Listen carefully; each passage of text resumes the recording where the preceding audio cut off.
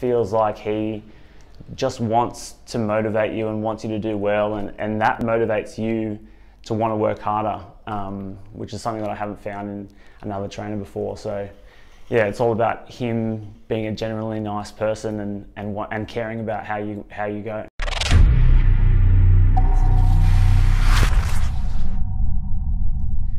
Hey, my name's Anthony Romeo. I'm 31 and I'm training with Ivan.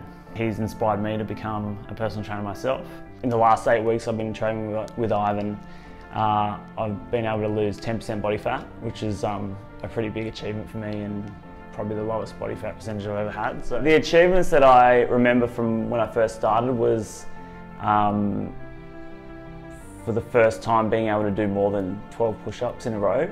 I never used to be able to do like 10 push-ups, and I remember the first time, I think after about 6 or 7 weeks I was doing up to 60 push-ups, and that was just like ridiculous to me. So yeah, that was a big achievement for when I first started with Ivan, and now it's just about creating a body that I can be proud of and for other people to be inspired by. One of the other areas I've been impressed with working with Ivan is all the diet planning.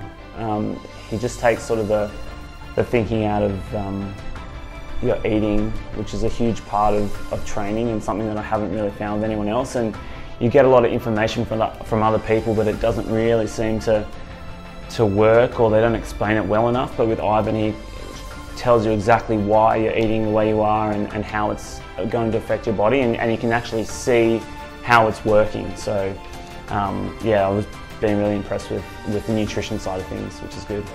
My goals when I first started with Ivan were to be more healthy, lose body fat, sort of build muscle and tone up, and just get fitter generally. Those goals have evolved over time, and now I just want to be an inspiration to the people that I train, just as Ivan was for me when I first started with him. So.